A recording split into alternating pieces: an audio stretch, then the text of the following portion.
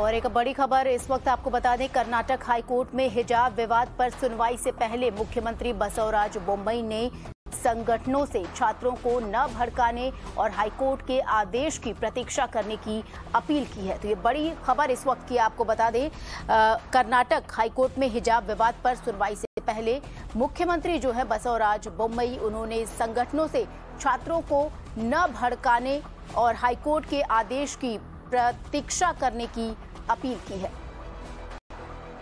और हमारी सहयोगी रेवती इस वक्त हमारे साथ लाइव जुड़ रही हैं। इस पर और ज्यादा डिटेल देने के लिए Revati, tell us more on this news.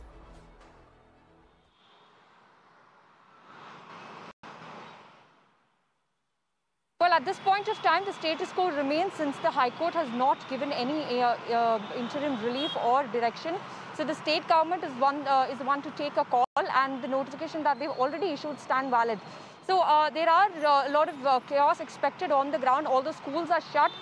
Considering the situation on the ground, the Chief Minister has now appealed to the general public and the students to maintain peace and calm until the High Court order comes, because that is when even the government will have some clarity on whether to allow these students inside class or not, because the High Court, while refusing to give an interim relief, has not given any sort of a direction for the state government or the students at this point of time. It has not said whether the students can enter the class or they have to stay outside. So it is for the state government to actually decide what will happen on the ground. But they are also at this point of time bound to wait for what the High Court is going to hear, because any sort of decision that they take at this point of time is going to be reviewed by the High Court, because the division bench will start to hear the petition today.